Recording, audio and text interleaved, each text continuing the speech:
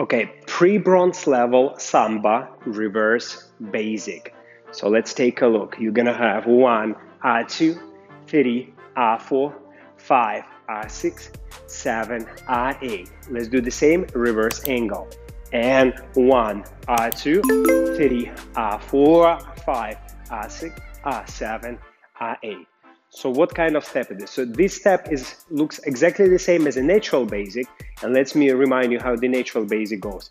Right leg forward, here replace, left leg backward, hip replace. But reverse basic is reverse from the natural basic. So therefore we're gonna go from the left leg, we're going forward. Then you have a hip action here in place.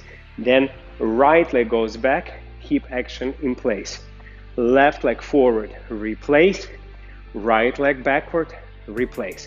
Now again, the same technical principles as in natural basic, but here to learn this step very, very well, you wanna break down is in two parts. Into the body ripple parts, which happens when you're going into the walk. So you have to use a body ripple, which travels through your knees, through your pelvis, through your tummy, through your chest, like you're almost throwing up into the walk, and into the hula hoop or hip circle part, where you're just doing the tummy circle, hip circle with a little bit weight transferring feel.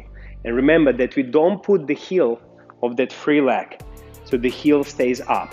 So the same for the backward. You see, as we're moving backward, we're charging our body for that rippling feel, and also pay attention to that landing part. As you land, there is a contractive activity of the pelvis, and then circle part. So this will be ripple, hip circle, ripple, hip circle, ripple, hip circle, ripple, hip circle.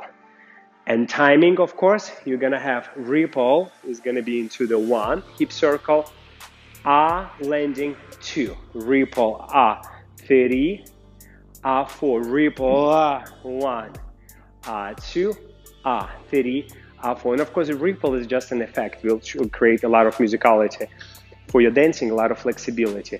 And you want to do it, all the effects happens in between beats. So you want to do it on count And as you remember, we count samba. 1, 2. So we have and then stepping 1, 2.